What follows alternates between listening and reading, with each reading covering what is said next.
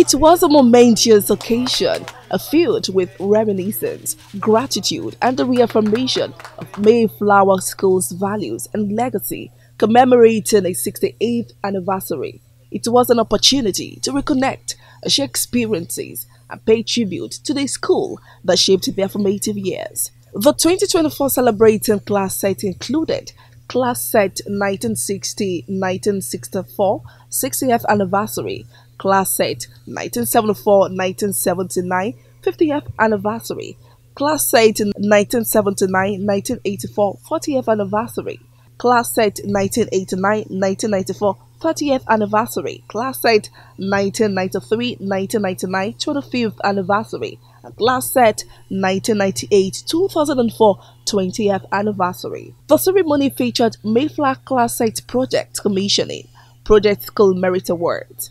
Commissioner for Education, Science and Technology, Ogun State, commended the old students of Mayflower School for their selfless commitment and for commissioning projects in the school. He stressed that the old students were doing a wonderful job for sustaining the legacy of the school and supporting the education of pupils.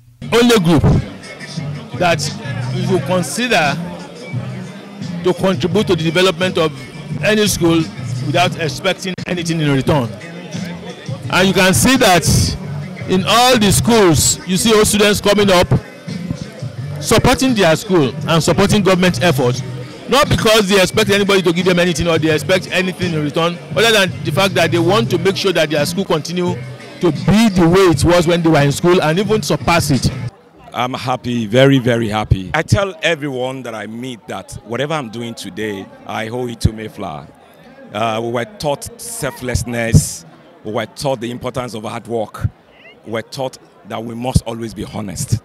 The president, Mayflower Old Students Association, Otumba Wale Abdul, emphasized that old or young, all ex-May students are passionate about the school, and the passion springs from the will to give back to the school and desire to continue to remember the labor of their founders, teachers, and heroes, and the desire to join the government in making sure that no one is left uneducated. I'm so happy that people are able to come out and celebrate the 68th anniversary of the school.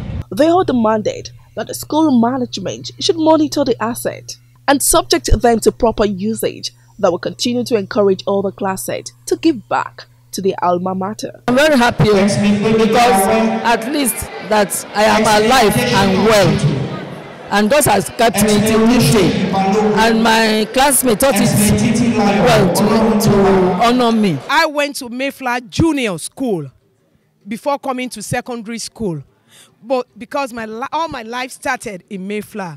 Whatever I am today, that I'm made of, Mayflower School, Ikenne, made me. For the lovely things they bring to the school and what they are sharing with us, most especially the students, and what they are giving to us, I want to tell them a very big thank you. The self-sponsored project by the school site to which were commissioned and handed over to the school included 240 bed capacity boys hostel by the 89-94 class set, a twin 2-bed staff quarters by the 74-79 class set, a technical drawing laboratory constructed by the 78-82 class set, renaming of boys hostel after late Omobajide Martins, amongst other donations.